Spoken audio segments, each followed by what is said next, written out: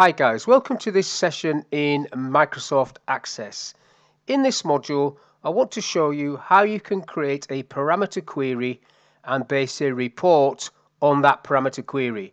And to demonstrate it, I'm going to use the students database, which I've now got on the screen. And we've been working in this database over the last 3 sessions.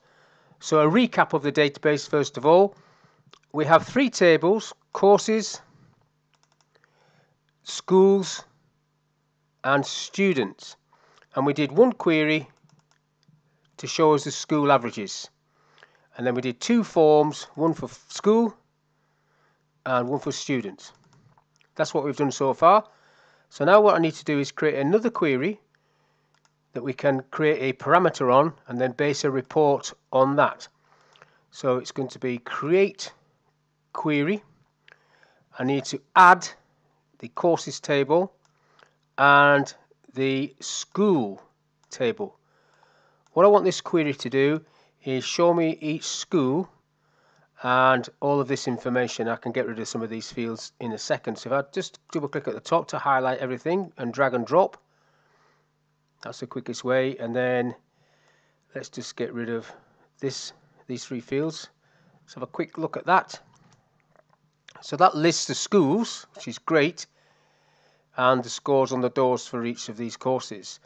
So if I go back into design, to do a parameter query, you need to be on the criteria line underneath the school name and use a square bracket to start the parameter off, and then you type a prompt, which is a sentence or a phrase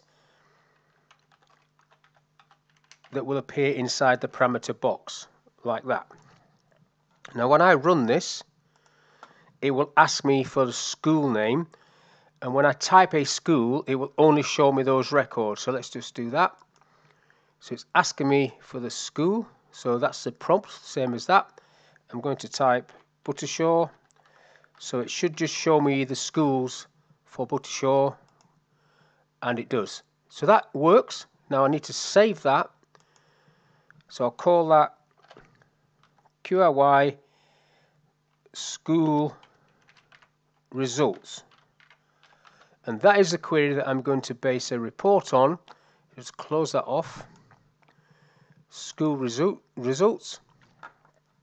Then you're going to create a report, and I'll just do I'll do the report wizard. So bringing it all across, and then it's going to ask me for if I want any grouping. So I've got options of doing that. It's obviously going to be school name. Yeah, it's already on school name, so that's okay. Next, ascending, that's okay. Next, I want it landscape. Next, and it's going to be RPT for report, and school, it's going to be a QRY actually. QRY school results. So you can read that and understand what it's looking at. Finish. Now the prompt comes up asking you for a school, so I'll type Buttershaw again, and it will show me the results, the 3 results for Buttershaw, like so. So if I close that and close this, so every time I run this report, it will ask me for one of these schools. So I can type any of these schools. So I've got Cramerton High, County High, Wibsey. I think Buttershaw's the only one that's got two entries, so that's why I keep typing it. But I'll type Kings the next time, and it'll just show me Kings, the results for Kings. Oh, there's 2 for Kings. And you can see how that works. So Kings, like so. So these are the scores for Kings. Close it up, close it off. So I don't need to run the query. The query is already running every time I open this. If I do it again and put, I'll just put Buttershaw again. Okay, it'll open up Buttershaw. So that's how you create a parameter query, and then how you base a report on that. Now if I want all of the results, obviously I can't have a parameter on it, but what I could do is I could just right click there, copy that query, and then paste it and rename it. So a copy of query schools. So I could put that all, results all. Okay. And then I need to go into that and get rid of the parameter box.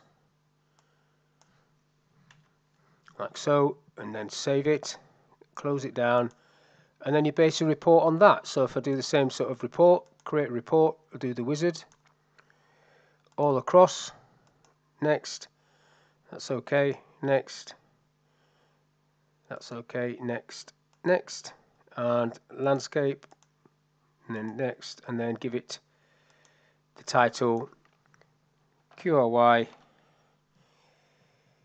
RPT should I say, RPT QRY school results all. School results all. Okay, finish. So then you get everything coming in but grouped by school. So there's the 3 for Buttershaw, 2 for Kings, etc. Every other one's just got 1. So you can see the total results. I'll close that one off. So we've now got 2 reports and 2 queries, one of which is a parameter query, one isn't. So this is just a very short video of how to create a parameter query in Microsoft Access and base a report on that parameter query. And this is part of the students database. So the next bit we're going to do is try to automate this a little bit to get some navigational forms on the screen so you can click buttons and navigate around the database. But for now, that's all I want to go through. Thank you for your time, and I'll catch you on the next one.